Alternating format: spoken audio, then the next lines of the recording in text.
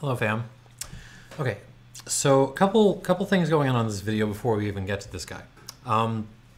First of all, I am going on a diet, and I think I have a job. So more news on that as it comes. The main thing is combine all that with my still taking care of a toddler, and I don't think I'll have the time to do these things with the frequency that I have been. I'm going to still try for 2 times a week, but it may not happen. Anyways, moving on, because this is a video full of new things. So this is a Baijiu. Now, so I should tell you the history of how I came to buy this. I had it on my shopping list for a long time. It was the only Baijiu available at my local liquor store. And when I went in there to find something fun and basically didn't have anything, I said, "What the hell? I'll buy this stuff." So Baijiu is a grain-based spirit, right?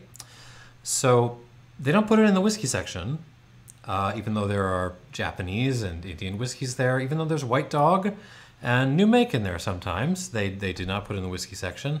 They did have it listed as vodka comma other on their website, but when I looked through the vodkas, I didn't find it there. I finally had to ask someone, where the hell did you put the Baijiu? And they pointed me to the back of the store next to the kosher wines, in this little kind of walled off section with the sake and the shochu and sort of all the Eastern stuff, the serious drinkers don't bother with, I guess. And I think that's kind of indicative of the esteem with which things like this are held. There's not a lot of discussion of Baijiu among the sort of reviewers like me, and it's usually taken not so much as a joke as just a curiosity. It's just not to be taken as seriously as whiskey or even like rum or some of those other kinds of things. But this struck me as something that might be, well, first of all, let me say, I think that is the wrong opinion to have for a variety of reasons, but well, let's get into this. So this is Ming River, Baijiu. This is being brought in by Park Street Imports in Miami. I think they have worldwide distribution, but I'm not sure. But they are definitely in the US. So it's 45% ABV. Now that is, now most of the stuff coming out of this distillery is 52. I don't know where the extra 7% went, but it's the only thing I would knock the importers for. This bottle is actually for me, it's just the right amount of quiche. I really like this bottle. So the thing is, they could have gone for like a crap producer, right? They could have easily done that, but they didn't. They went to get their Baijiu from Luzhou Laojiao. I'm American. I'm gonna butcher all these names, but bear with me. Luzhou Laojiao has been making Baijiu in Sichuan for a very, very long time. They are the oldest distillery in Sichuan and the oldest distillery in China, and I think that makes them the oldest distillery in the world. They're older than Mount Gay. Even if Bushmills had been founded at the time that they claim Bushmills is founded in this kind of, questionable, they would still be older than Bushmills by over a century. They've been making Baijiu since, 1573. To give you some sense of the scale involved. So, if you're going to make fun of these guys on your little Facebook about stinky Baijiu, keep in mind they've been doing this for longer than anyone in Scotland, anywhere in Ireland, rum. Just pick your producer. These guys are older. No information on the distillate on this particular bottling beyond that. They mention it's less than 2 years old, but no further mention of how this falls in the Luzhou Laojiao lineup beyond that. So one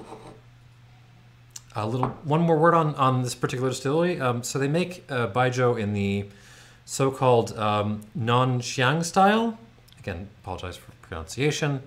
The strong smelling, strong aroma style. In fact, it's so associated with this style that that is occasionally called the Luxiang style. So after this distillery. Oh yeah, I'm still going to talk a little bit more about Baijiu before we actually get started in the review. I'll put a link in the description if you just want to like skip there. So this is totally different from any. It's just an entirely different way of thinking about distillation. As a point of comparison, I think whiskey is useful because it's also a grain-based spirit, right? So whiskey, how do you make whiskey, right? The one thing, tons of different ways, but the one thing everyone has in common is they eventually, at some point, make a beer that they then distill, right? So you start with your, malted barley. You have to malt it, right? And maybe you smoke the barley in order to get it all dried. Or you start with a mash. You start with whatever it is you start with.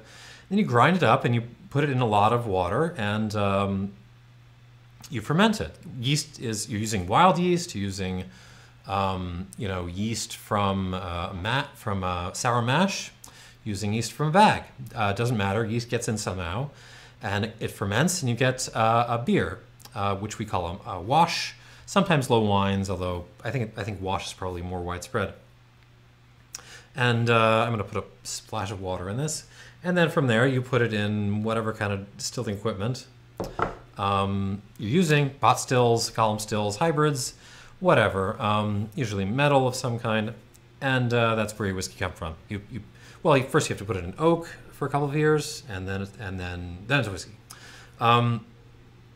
So just to indicate how different this is, there's no wash, there's no beer, there's no low wines, there's no wash going into making this stuff. What they are doing is they're taking their grains, so it's mostly sorghum.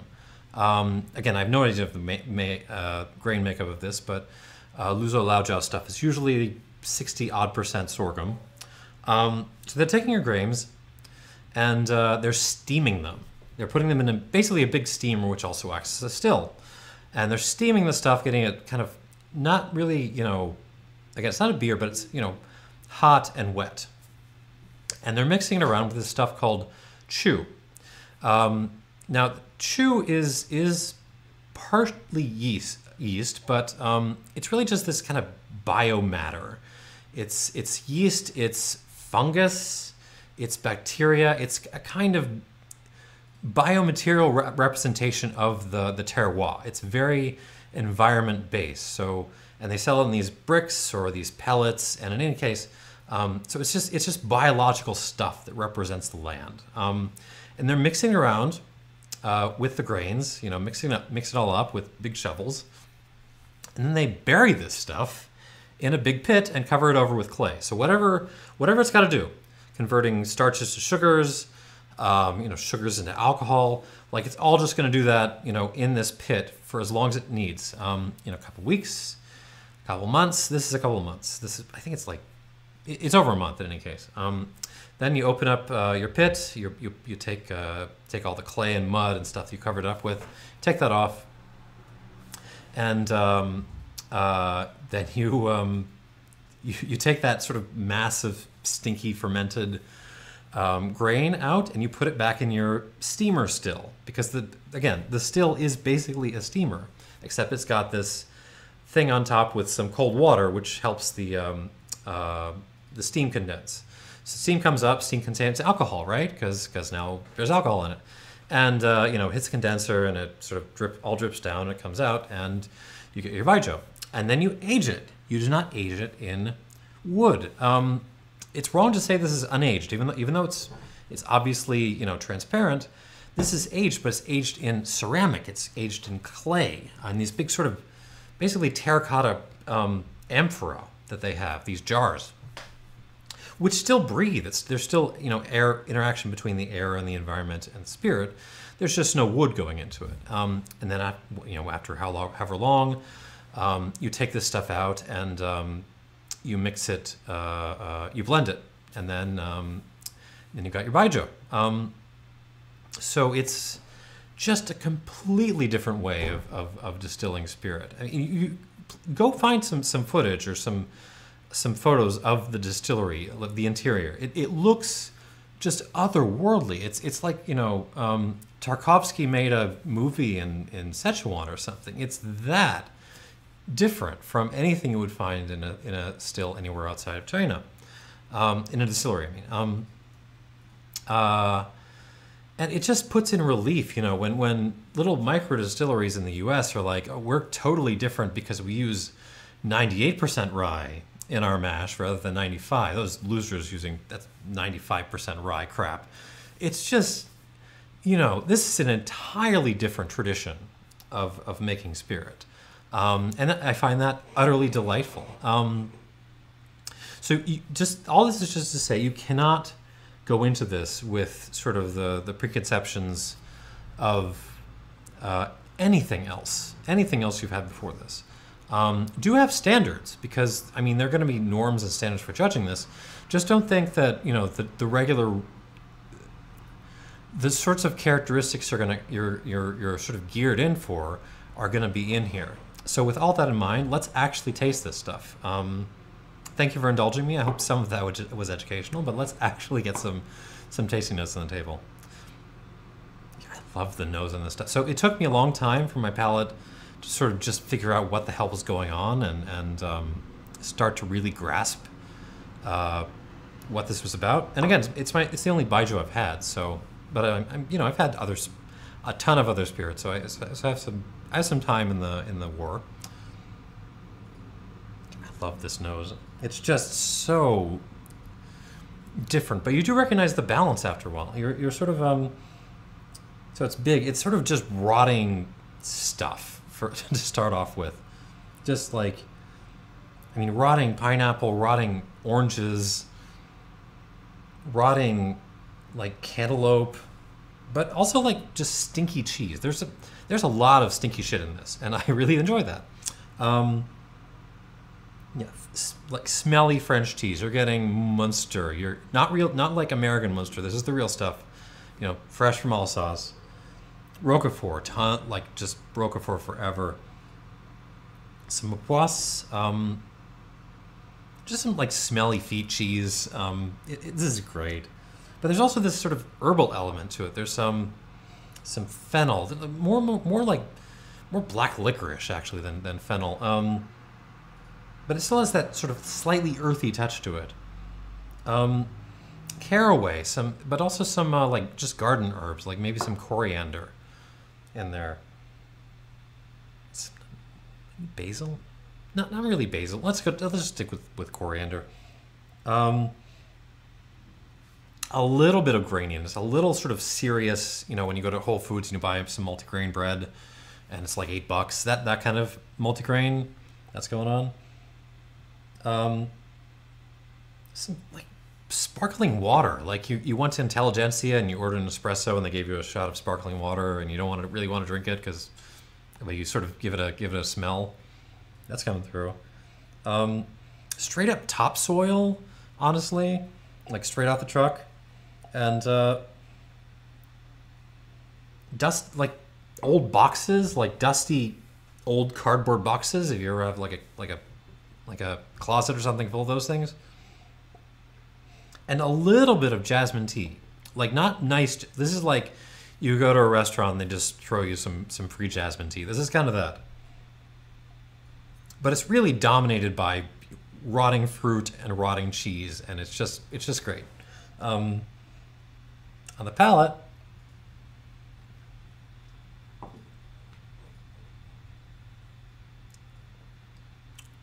mostly a match for the nose. Oh, it is much more sort of, there's an herbal off dryness to this. Oh, that's really nice. Okay, so you're getting rotting stuff again, particularly orange and pineapple again. Let's go with that. But it's also, there's a kind of Faygo note. Do you know the soda? Like, I would say more orange Faygo, but there's a little bit of the sort of mix of the orange and the pineapple. So I don't know, Insane Clown Posse fans might be into this.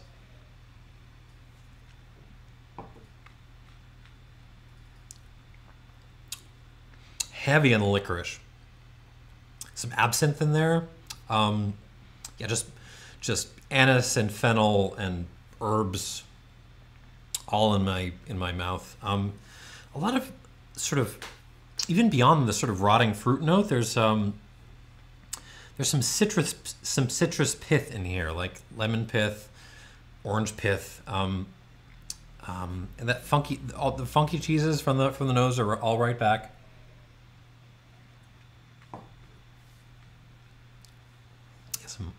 The Monster Roquefort thing, quite medicinal actually. There's a penicillin note, a little bit metallic.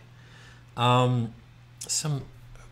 are those little hints of graininess, like there's a fermenting bread note, not rotting bread. We're talking like, you know, you pour some water in it and it starts to re-ferment a little, you know, that kind of thing.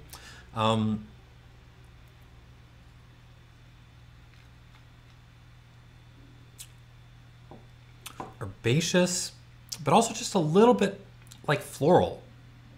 Like it's like there's a shot of like muscatel, or I'm sorry, it would be Moscato grappa in here, like really aromatic grappa. And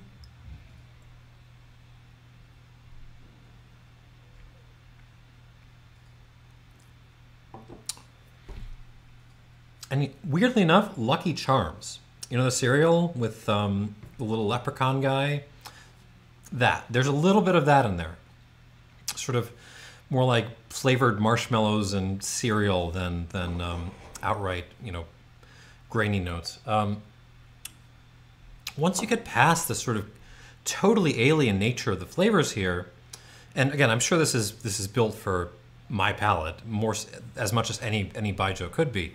Once you get past that, this is actually really seductive. There's a grace to this and a balance. The way it sort of balances off the stinkier, nastier elements with that kind of gentle floral sweetness. It's really charming. Kind of know what you're getting into, obviously. But yeah, God, this is good stuff. So there's well, let me give you a rating first. I really shouldn't. I feel like I shouldn't give you a rating on this because it's my first Baijiu, but I will anyways. I'm going to call this an 84 question mark. Question mark being there because obviously I've never had any others, but also there's something else, and it has to do with this right here. This is a piece of bread. It's nothing special about it. It's some ciabatta from a local bakery. So I will keep this center of frame. Now, if you've been in wine for a while, you will have the following experience.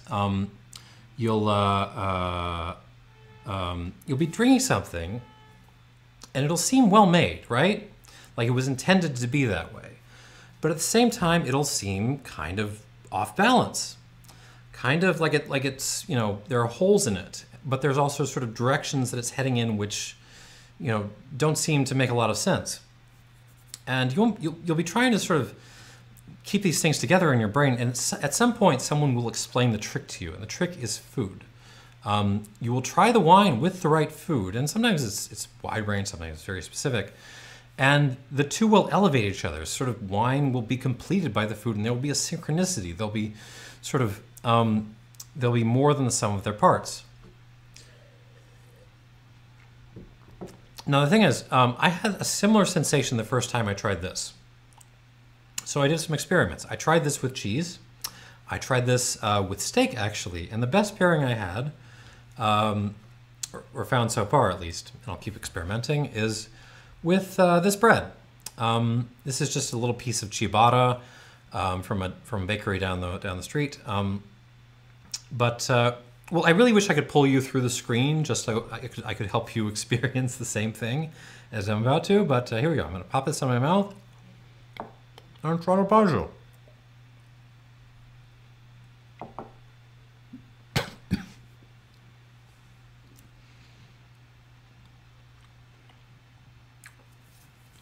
That is spectacular. Oh, geez. Sorry. A little Baijiu went down the wrong bite. Oh, it's gorgeous. I mean, yeah, okay. So I've encountered food wines, a lot of, in the wild, a ton. I mean, they just go along with the cuisines of the world. This is the first time I've ever encountered a food spirit. I'm sure there are others out there, but this is my first. This is something designed to, it's a piece of bread. And it just pushes against this thing and just pushes itself into the stratosphere. It's really amazing.